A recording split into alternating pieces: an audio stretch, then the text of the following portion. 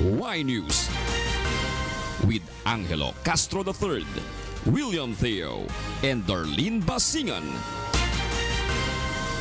Good evening. Former President Benigno Aquino III attended today's hearing of the Senate Blue Ribbon Committee on the Dengvaxia issue. Also in the hearing, health experts believe that the Dengvaxia problem should not be blamed to any government official.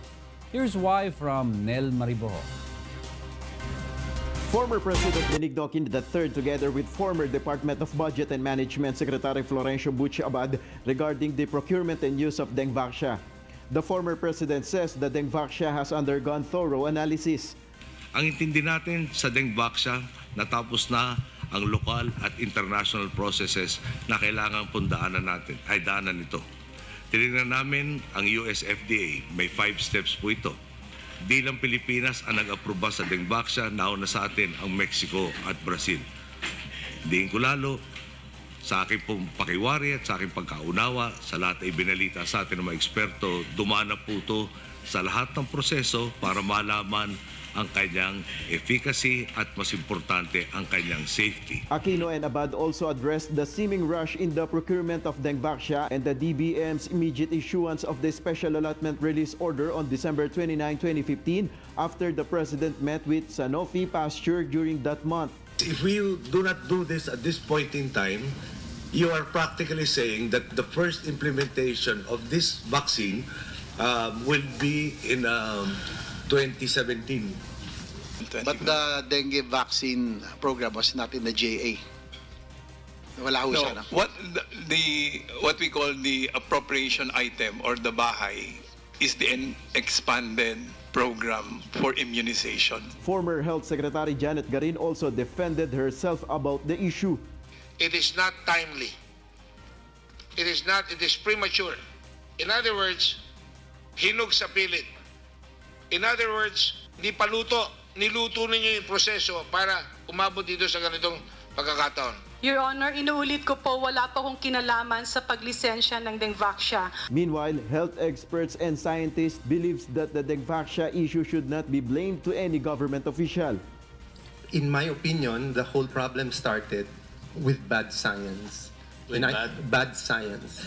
Science. In our opinion, that's the root of the problem. In that bad science, there were already signals of harm in seronegative patients many years ago, and it was ignored.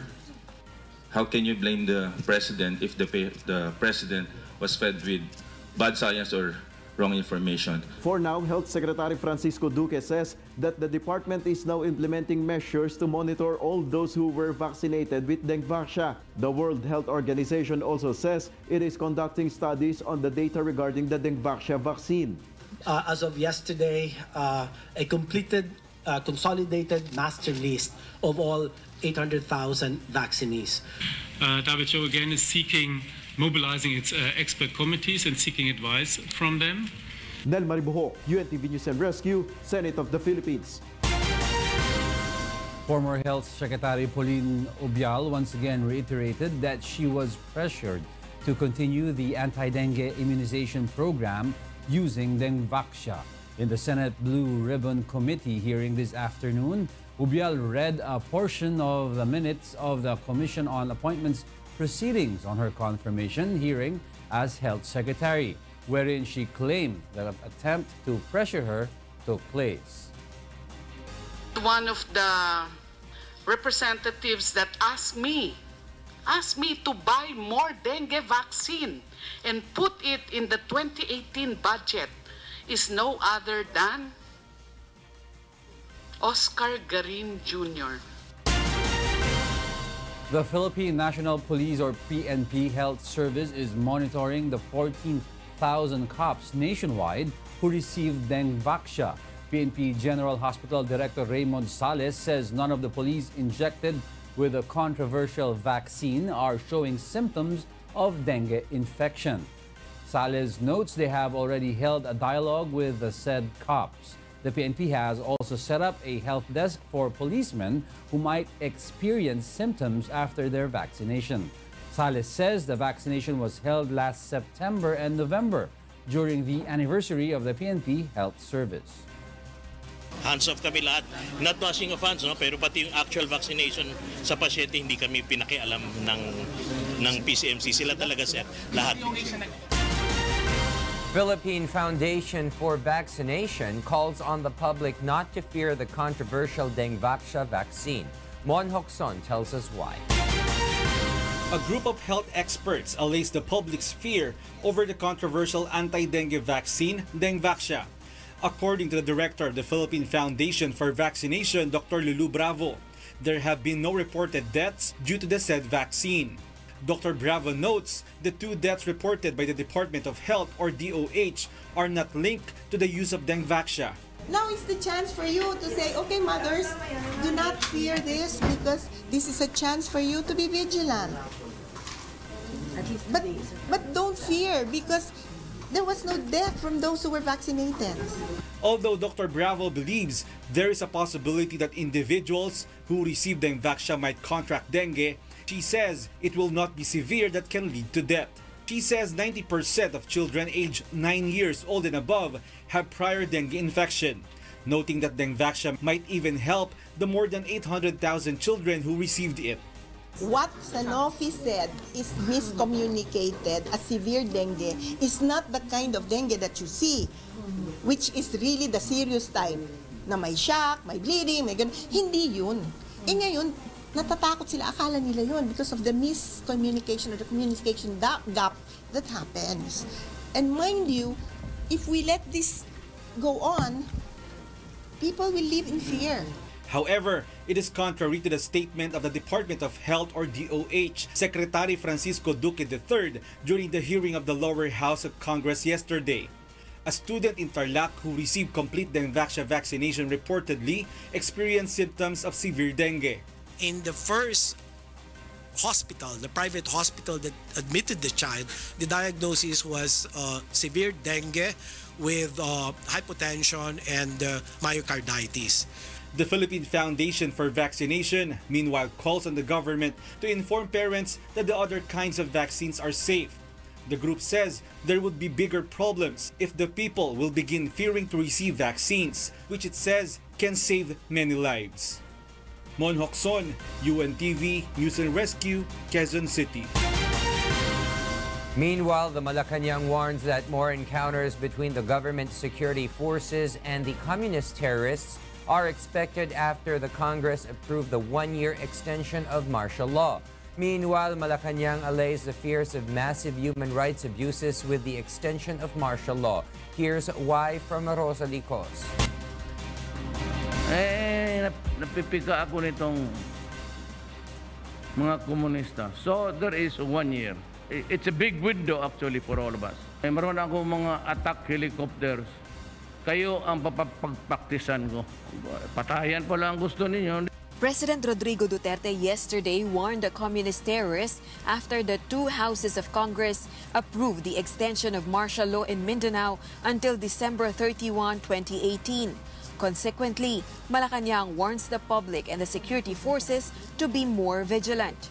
This is because of the expected frequent encounters between government troops and members of the New People's Army or NPA. Well, I think the reality is with the halt of the peace talks, there will be more military encounters between the armed forces and the New People's Army. No? Meanwhile, Malacanang allays fears of massive human rights abuses with the extension of martial law period in Mindanao. Roque pointed out the big difference between the martial law of today and that of former President Ferdinand Marcos.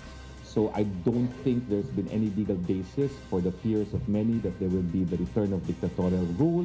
Neither has there been any systematic or gross violations of human rights so far. So what else can be done? Well, more of the same. We just need to be able to deal with threats as they happen. No? Malacanang also said the government will arrest any communists who will intensify their recruitment efforts. However, it clarified that it will not stop activist groups from staging rallies except when there is a threat against public security. Rosa Licos, UNTV News and Rescue, Malacanang. The Armed Forces of the Philippines and the Philippine National Police believe the extension of the military rule in Mindanao will help in their operations against the New People's Army.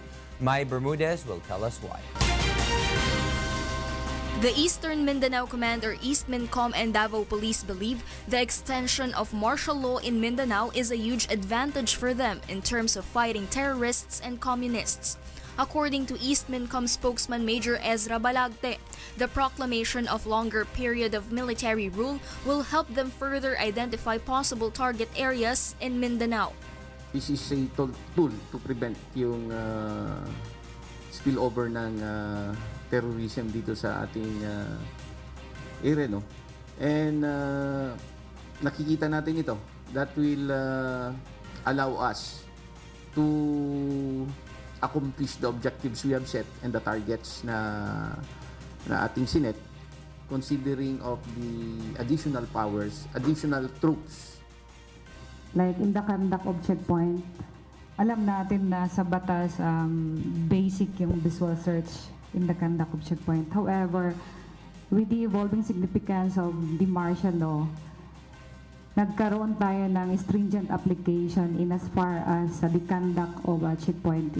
For the Philippine Drug Enforcement Agency or PDEA Region 11, the extension of martial law will further limit the movements of people involved in illegal drug transactions. PDEA Region 11 believes the extension would help in preventing more illegal drug transaction in the region. The presence of our security forces is very visible. Then checkpoints here and there.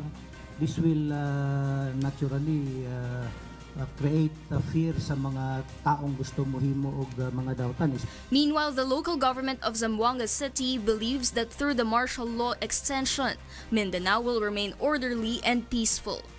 We feel that by supporting the new proclamation or the extension would be for the best interest of the people of Zamboanga City, because there's the possibility of a spillover coming to Zamboanga City.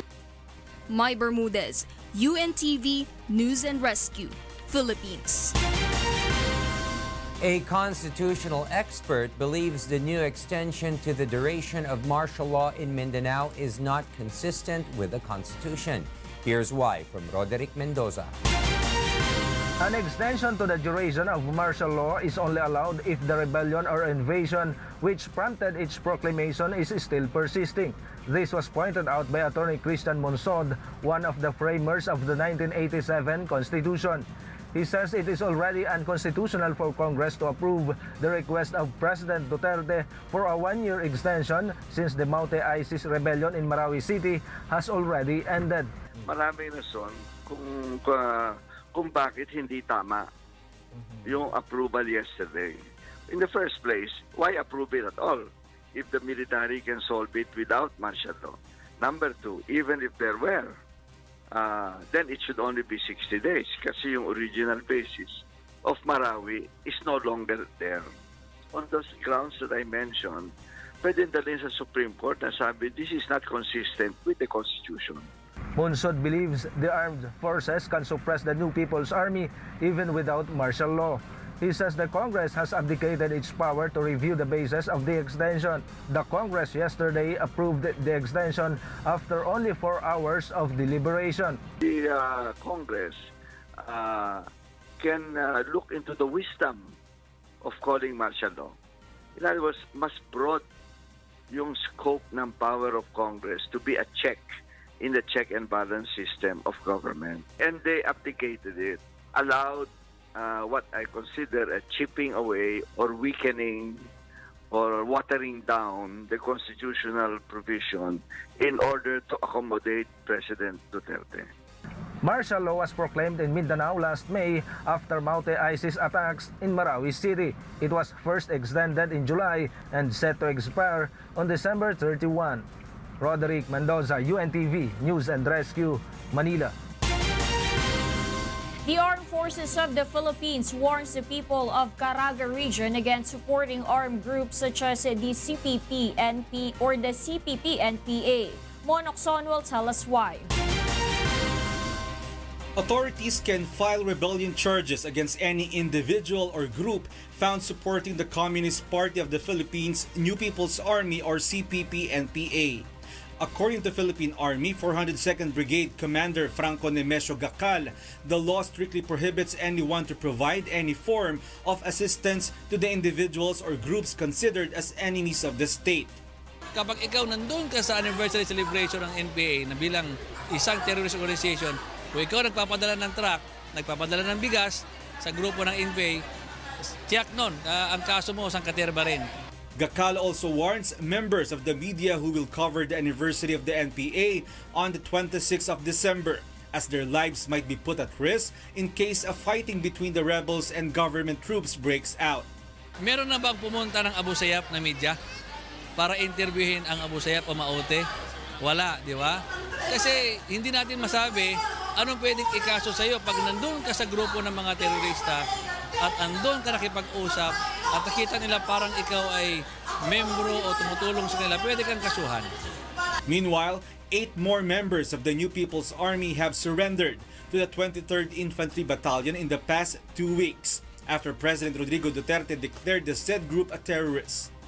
The AFP continues to conduct a community support program for the indigenous people in the region of Caraga to remind them of the programs of the government has for them so that they will not be enticed to join armed groups.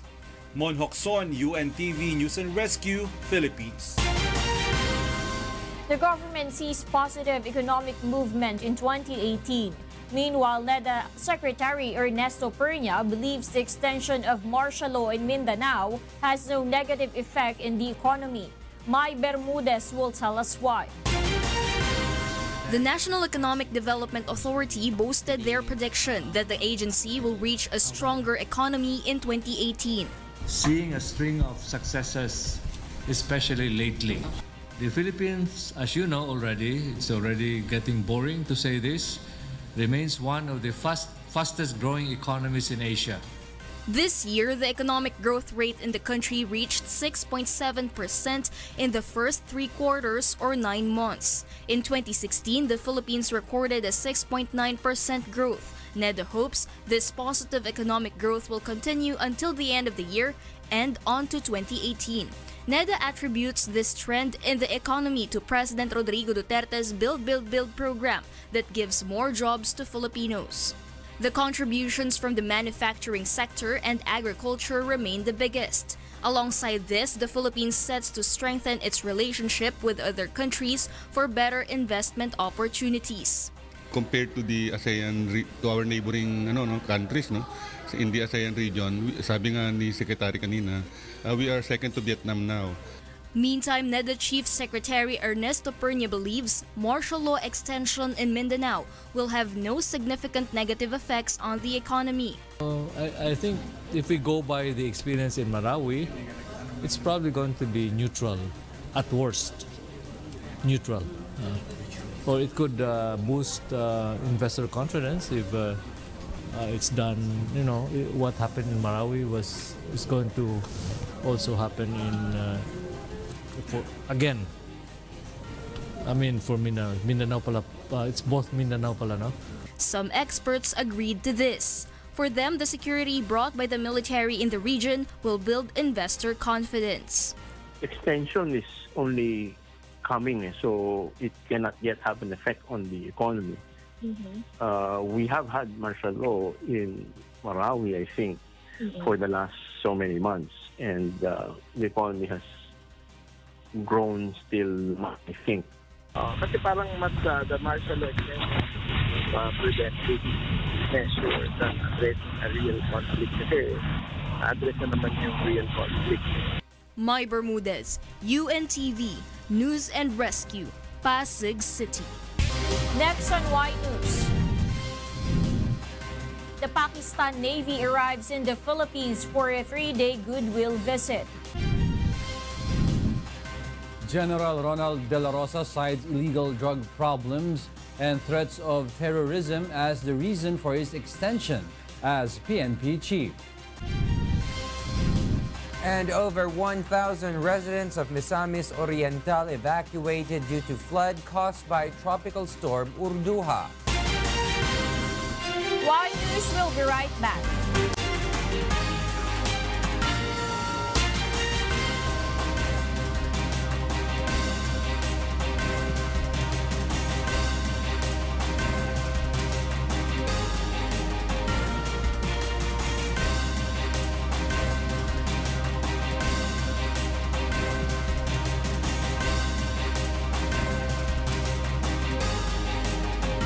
Malacanang suspends work in government offices, government-owned and controlled corporations, government financial institutions, and state universities and colleges or SUCs on December 26 and January 2. This is for government employees who spend more time with their families and loved ones this holiday season. Malacanang announced a suspension through Memorandum Circular Number 37. Meanwhile, government agencies involving delivery of basic and necessary services such as health services, disaster preparedness and response shall continue with their operations.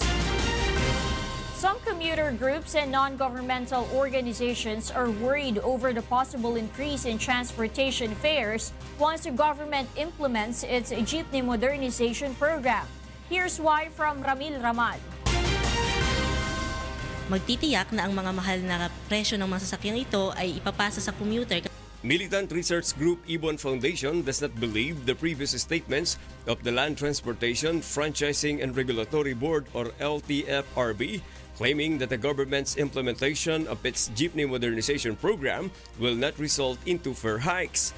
According to the group, modern jeepney units are too expensive. It says prices of the new jeepney models is worth 1.5 billion pesos each. Ibon Foundation believes expenses for the new jeepneys will only be passed onto its passengers.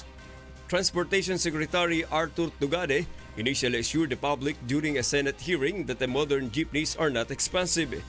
Tugade noted each unit is worth 800,000 pesos to 1.5 billion pesos only. Sino bang may ayaw ng isang efficient, safe, affordable at pro-people na klase ng transportasyon? Yan ang definition namin ng modernization. Hindi yung comfortable ka lang, efficient, mabilis kang makakarating, pero hindi isinasang-alang kung affordable ba ito.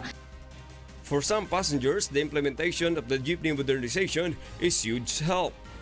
As long as naman na mas mapapabilis, dun ako. Kahit na tumaas siya, basta mas mapapabilis na yung transaction, dun ako. Agree po ako dun sa modernization kasi po unang-una long-term naman siya benefit for everyone, no.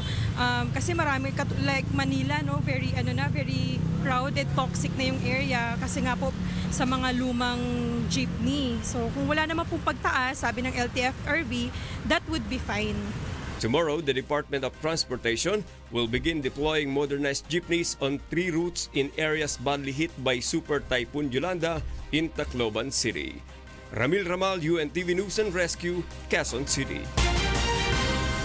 The Makabayan bloc is now studying the option of questioning the process of the train bill ratification before the Supreme Court. Here's why from Grace Casim. Makabayan congressman claimed that the ratification of tax reform for acceleration and inclusion or train bill was invalid. This was what ACT Teachers Party List Representative Antonio Tino tried to raise yesterday, but after several attempts to take the floor, he was just ignored. There is no quorum, Mr. Speaker. In accordance with the rules, I move that we ratify the said bicameral conference committee report. Any objection? The motion is approved. Majority Leader. Speaker, I move to adjourn until January. Session is adjourned until January 15, 2018. There is no quorum. Session is adjourned. Tino claims the bill did not go through the voting process and there was no quorum. He said violated Rule 10, Section 63 of the Rules of the Congress. Ang tawag ng mga floor leaders sa ganyang style, sagasa. No, so yun ang ginawa nila.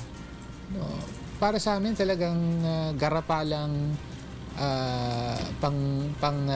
gagago ito sa taong bayan. One of the options of the opposition bloc is to elevate the matter to the Supreme Court. All options are on the table. Including the legal, yung pagtakbo sa Supreme Court. But according to House Majority Floor Leader Congressman Rudy Fariñas, it is the right of every member of the houses to question the process to the court. The tax reform for acceleration and inclusion or TRAIN is one of the priority bills of the Duterte administration, which the government claims will be a big help to low-earner employees. It is also where the government will source its fund for its Build, Build, Build program. Grace Castin, UNTV News and Rescue, Quezon City. Soldiers from the Philippine Army conducted joint military exercises with soldiers from Singapore on Wednesday. Annie Mancilla will tell us why. The Singapore and Philippine armies conduct a joint military training at an urban warfare training facility on the small island nation.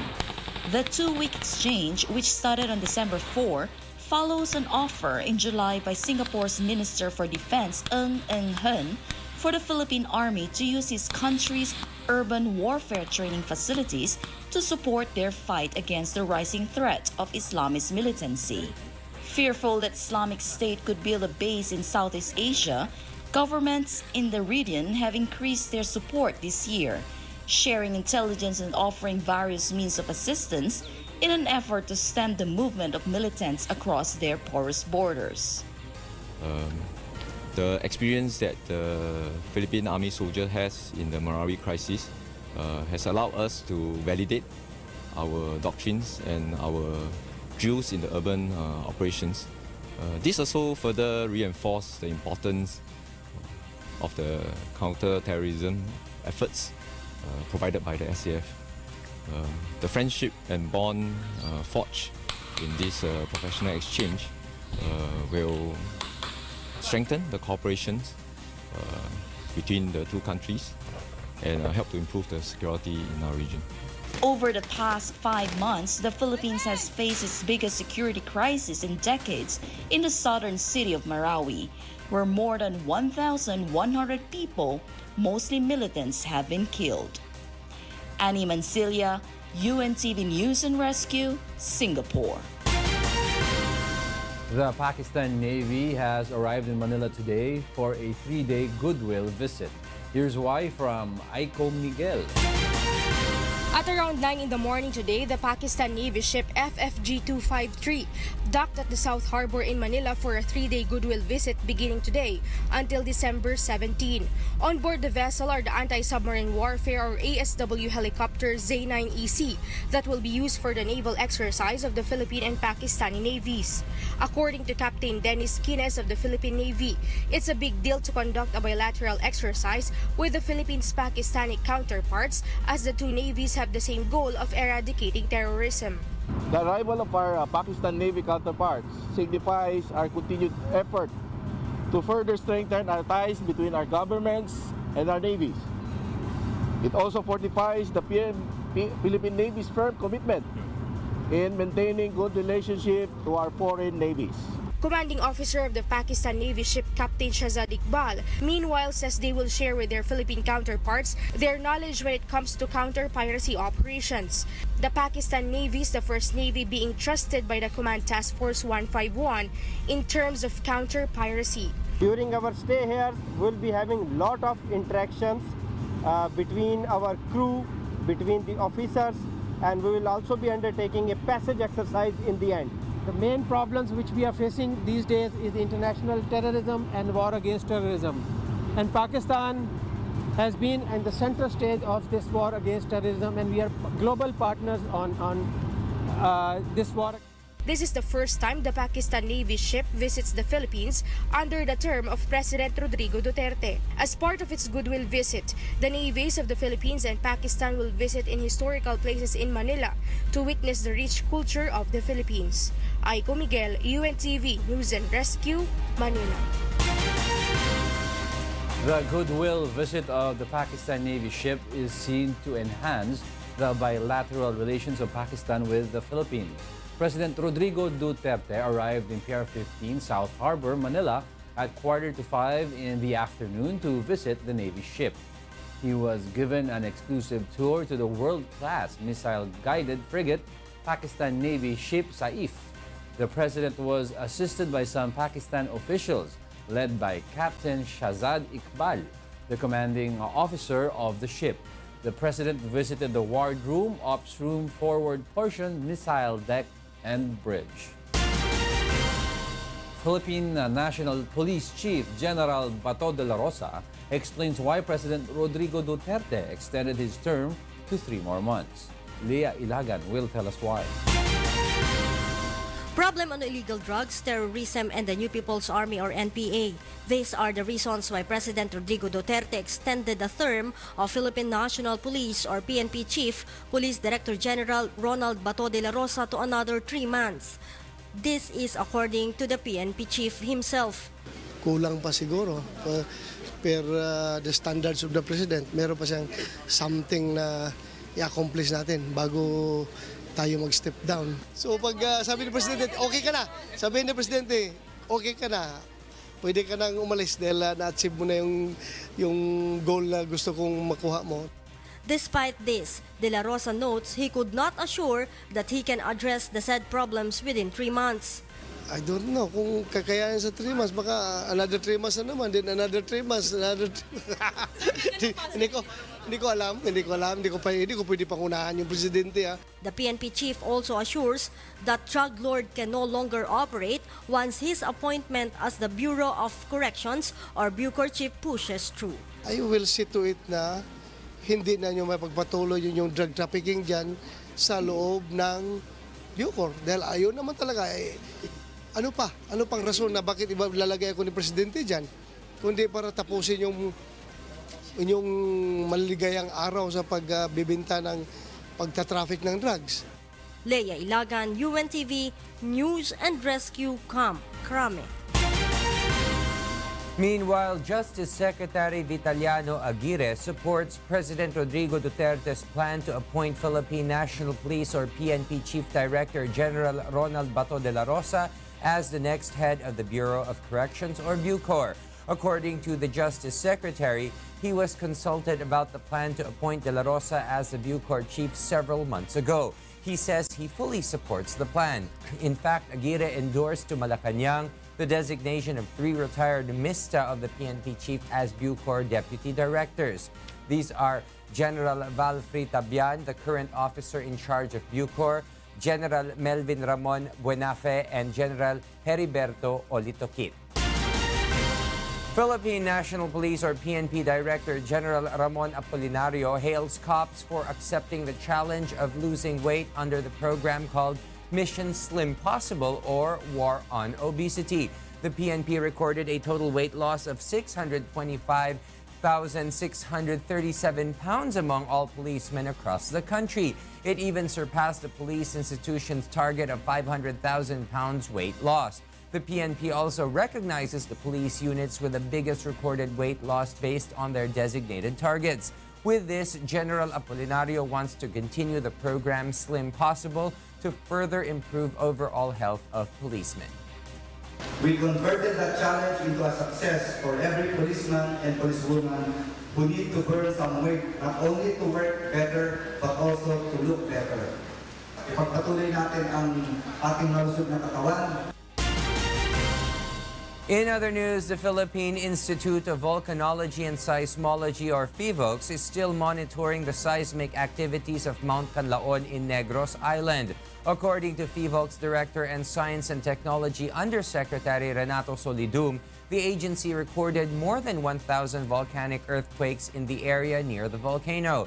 The said number, PHIVOLCS notes, is higher than the 500 earthquakes recorded in the same area yesterday. The agency has raised alert level 2 for the said volcano and advises the local government of Negros Island to create an action plan in case the volcano erupts. PHIVOLCS says Mount Canlaon frequently erupts like in 2015. Pag alert level 2, most likely merong pag-akyat ng magma. Yun yung nasa Canlaon ngayon. At titingnan natin kung itong aktibidad ay magpapatuloy na pwedeng humantong sa eruption. Aside from Mount Canlaon, Mount Mayon in Albay and Mount Bulusan in Sorsogon are also on alert level 1. More than 1,000 residents of Misamis Oriental were evacuated to temporary shelters due to floods caused by Typhoon Orduha. Authorities are now monitoring balingasag Medina, Hingoog City, and Magsaysay, which are all flood-prone areas. Provincial Disaster Risk Reduction and Management Council is also monitoring the towns of Claveria, Opol, and Initao. Meanwhile, local officials reopened to motorists the Musi-Musi Bridge in Balingasag after it was closed for several hours due to cracks. There have been no reported casualties or injuries due to the typhoon as authorities continue to assess the areas affected by the more than 12-hour rainfall. Coming up on Y News. A baby born with a very delicate heart condition survived surgery in a very first such surgical operation in the UK. Kina Visayas cops and soldiers killed in Marawi siege receive financial assistance from Brother Eli Soriano. And 2 million pounds of ice create a winter wonderland at the National Harbor in Maryland, USA. More from Y News after this break.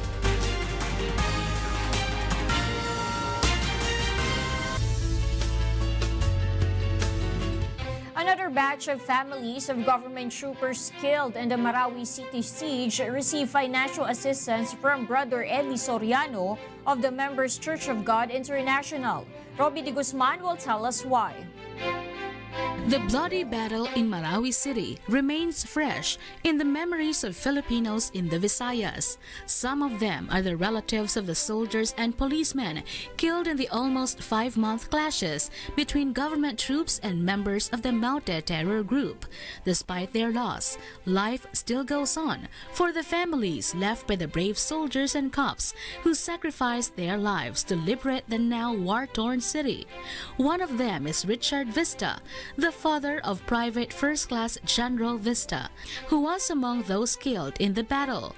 Richard says his son died after a bomb exploded at the building where he was. Mahirap ma'am, mahirap matanggap, masakit eh. Hanggat nabubuhay ako, hindi ko makalimutan yan. Mabait na bata eh.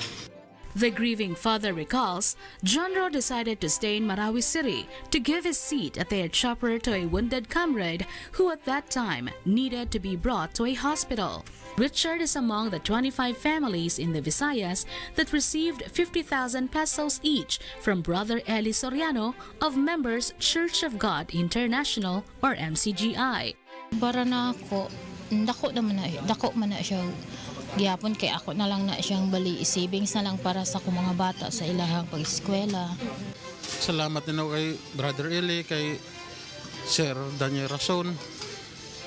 Kasi kahit paano makatulong sa amin yun, makasumula mga negosyo. The Armed Forces of the Philippines or AFP Central Command thanked Brother Eli for the initiative. On behalf of the Central Command, we fervently pray that the utmost generosity of the UNTV, led by its Chief Executive Officer, Mr. Daniel S. Razon, and of course, to Brother Eli Soriano, be returned 100-fold. The first batch of recipients received the financial assistance on the 2nd of December. The donation was personally handed over by Kuya Daniel Razon to Lieutenant General Carlito Galvez Jr., the commander of Western Mindanao Command in Zamboanga City. On the 11th of December, beneficiaries from Luzon also received financial assistance from Brother Eli at the Camp Aguinaldo. Brother Eli donated a total of 8.3 million pesos from his own savings to the families left by the 159 soldiers and 7 cops who died in the battle in Marawi City. The said amount is aside from the 6 million pesos donated by the UNTV Foundation to AFP and 2 million pesos to the Philippine National Police, which came from the proceeds of the Songs for Heroes 3 benefit concert. Robbie de Guzman, UNTV News and Rescue, Philippines. 2 million pounds of ice create a winter wonderland at the National Harbor in Maryland. Here's why from Nino Armilio. The holiday season is in full swing at the National Harbor along the Potomac River in Maryland, just outside Washington, where 2 million pounds of ice has been turned into a winter wonderland. 30 specialized Chinese sculptures have been flown in to pull off an enormous display of Disney characters. It's part of an annual tradition at the Gaylord National Resort, which erects a facility dedicated to the sculptures and an ice slide kept at a chilly 13 degrees Celsius perfect, organizers say, for carving and viewing ice sculptures. So yes, our ice attraction actually was inspired about a little over 15 years ago for Gaylord Hotels, where we had people who actually went over to Harbin, China and saw the International Ice Festival. They thought it was an amazing experience and they wanted to figure out a way to recreate it here in the United States. Guests said they were astonished at the amount of time and detail it took to pull off the undertaking. But perhaps the biggest attraction for the kids are the enormous hand-carved ice slides, with parkas supplied by the hotel, making a trip down the ice extra slick. Well, we actually seen the video that talked about how much time and effort and how much ice it was to take to build this beautiful thing, and I just couldn't believe how much ice and time people took to do some beautiful sculptures. Yes, I do. I think it's very neat and interesting, and just to think that, you know, they commit that long to come and do this for us to enjoy. General admission tickets are $38 for adults and $31 for children. Ice runs through January 1, 2018, before it is melted down until next year. Nina Armilio, UNTV, News and Rescue. Those are the reasons behind the news, December 14, 2017. I'm Angelo Castro III. Reasons we deliver to you as they unfold. I am William Theo. And I'm Darlene Basingan, because we need to know. We will always ask why. Thank you for watching Why News.